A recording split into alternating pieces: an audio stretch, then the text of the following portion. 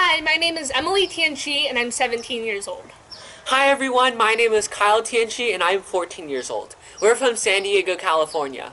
I invented an atmospheric moisture harvesting device biomimic from the Torrey pine tree to help areas in drought. And I designed a microscopic particle detector using a laser and a Raspberry Pi to combat microplastic contamination. We co-founded Clearwater Innovation, an organization that raises awareness of the global water crisis and encourages students to conduct environmental research from garage labs. We're so grateful to the city of Cupertino for giving us this opportunity to present on Earth Day, and we're going to share with you a little bit more about our projects and our journey as environmental advocates. Hello, so I'm here to talk about my research project, which is biomimicking Torrey pine needles atmospheric moisture harvesting device through alternating hydrophilic and hydrophobic micropatterns. I know it sounds very complicated, but don't worry, I'll break it down for you. So I live really close to Torrey Pine State Natural Reserve. My family and I go hiking there all the time. And as a kid growing up in California's drought, I noticed that there were these gigantic puddles under the Torrey pine tree, as you can see in this picture right here. So I asked the rangers, what's going on? Everything's dry, but there's just like a giant puddle right there. And they said that Torrey pine needles are really well known for their ability to harvest atmospheric moisture. So you can see these little droplets of water right there on this needle. But no one has really explored it before.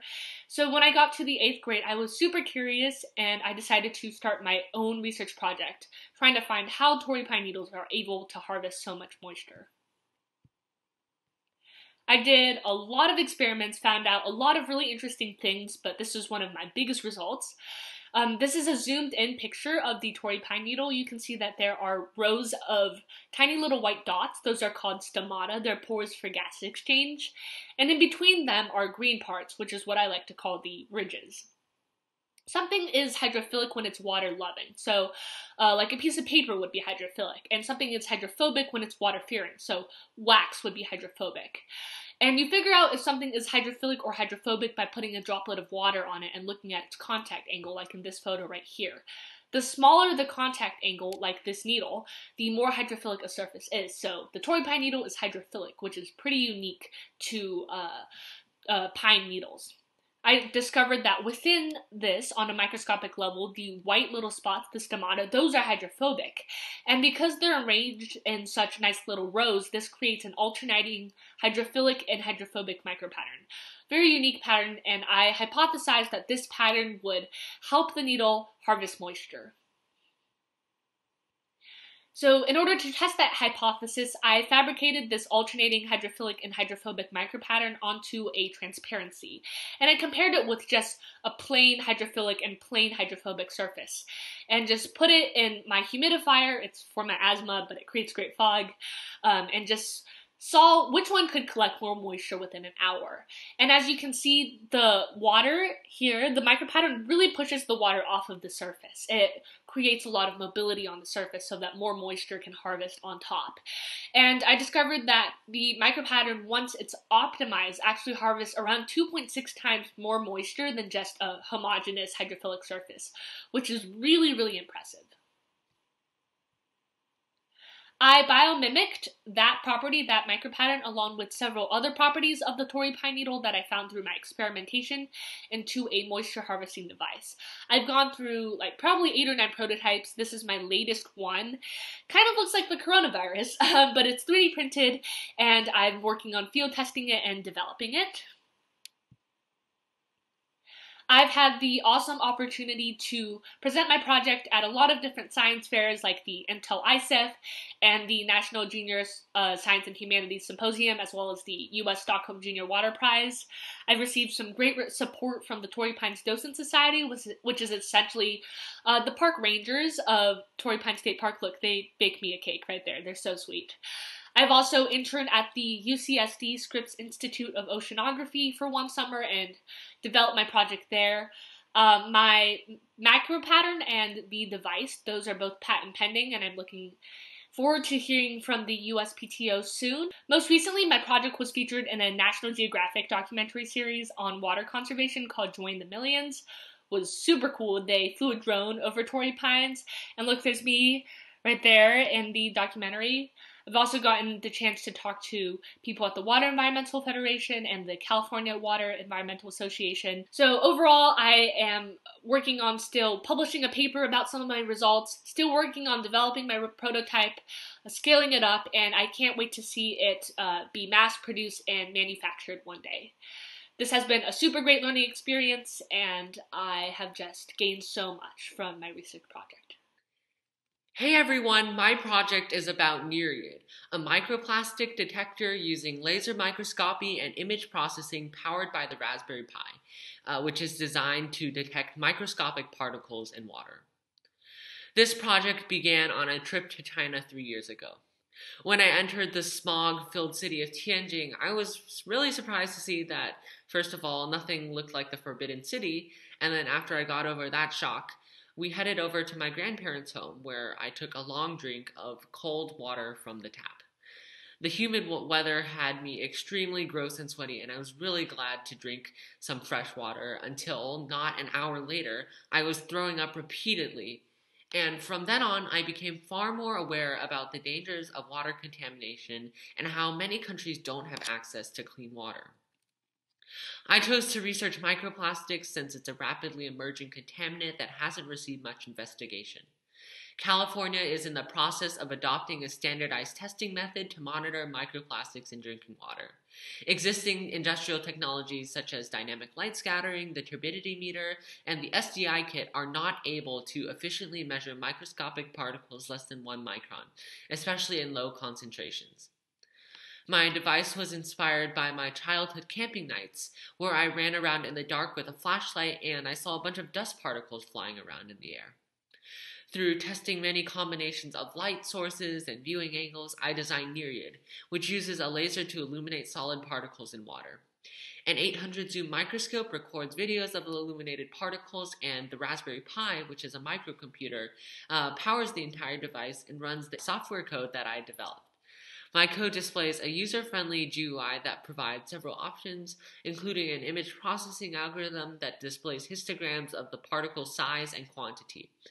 My method can detect particles as small as 5 nanometers in very low concentrations under just 10 seconds.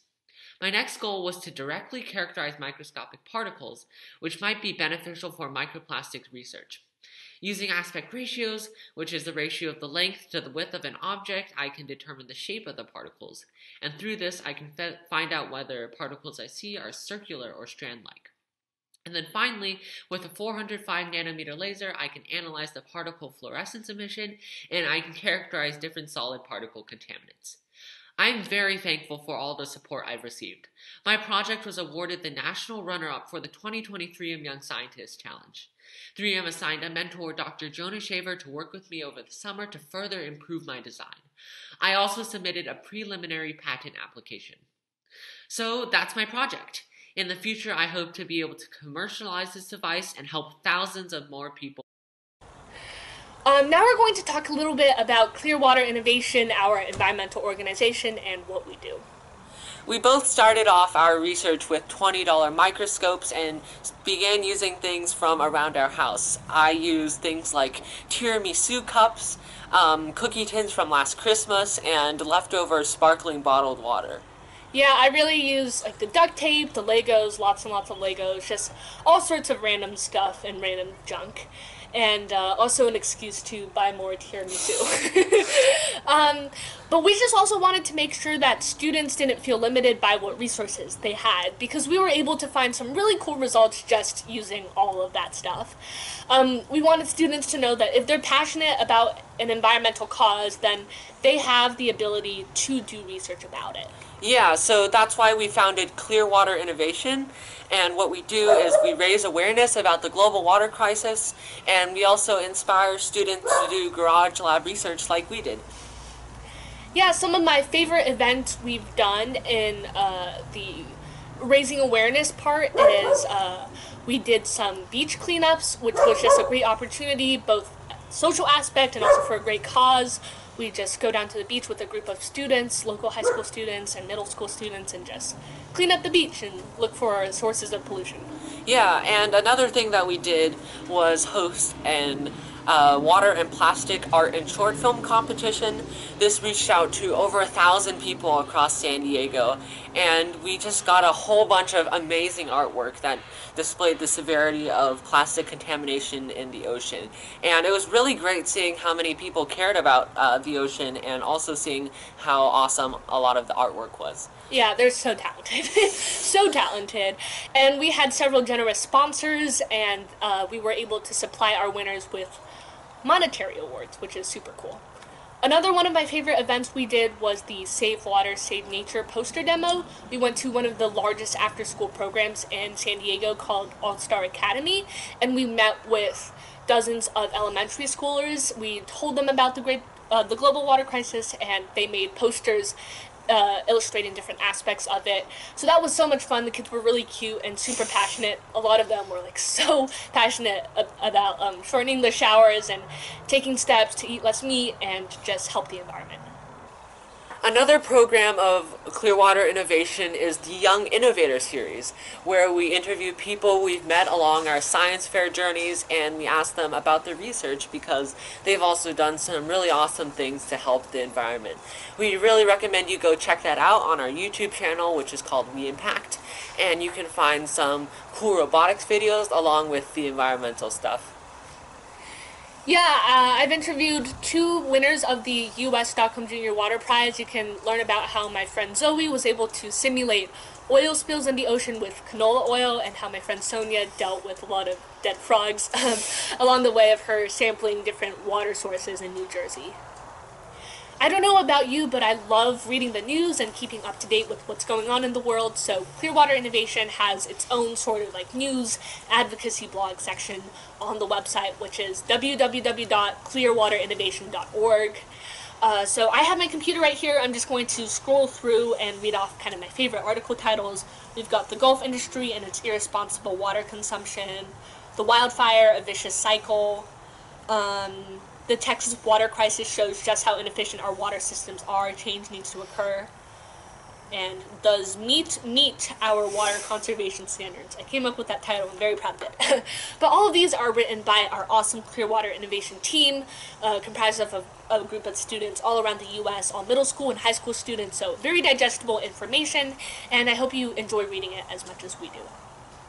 Clearwater Innovation currently has a total of 50 members across 6 states. In the future, we hope to expand our organization internationally. We've already established some connections through the Broadcasters Internationals, and hopefully that'll allow us to go to countries that have an even worse problem with water than we do here in California. Yeah, Clearwater Innovation was a finalist in the 2020 Children's Climate Prize. That is just a huge affirmation to us, and we're really grateful that people are appreciating our work, and just awesome encouragement to keep on going. So I hope you enjoyed learning a little bit more about our story, but more importantly, let's talk about your story. What can you do to help the environment this Earth Day? So if you have any science project out there that you want to start, I would say just go for it. Feel free to email professionals because they're more than willing to help. And also you can use materials around your house. Yeah, like I was able to substitute a $1,000 micropipette with a spray bottle literally from the dollar store. So if I can do that, any of you can do that as well. Also, be cognizant of all of the water you're using in your life. So anything you buy or eat, that all impacts the environment. All of you have a personal water footprint, and there's some substitutions you can make really easily that would decrease that footprint. But at the same time, make sure you see the big picture. Think about the companies and the industries that are using water really irresponsibly, because at the end of the day, all of the water that they use is drastically more than what you can conserve. So sign petitions, boycott them, etc., because they are making the biggest impact on the environment. So how can the city of Cupertino help? Well, if you're a student and you're passionate about the global water crisis, we invite you to join Clearwater Innovation. Just go to clearwaterinnovation.org, go to the bottom right corner, and you can click on the Let's Chat box and send us a message, and we'll reply within a few days. Yeah, another way you can reach out to us if you have any questions or would like to join is you can DM me on Instagram. It's at Emily and Tianshi. We also have Twitter accounts that we check frequently. You can DM us there as well. So I'll put our handles on the screen. So that's all for today. Thank you so much for watching. And have a great Earth Day.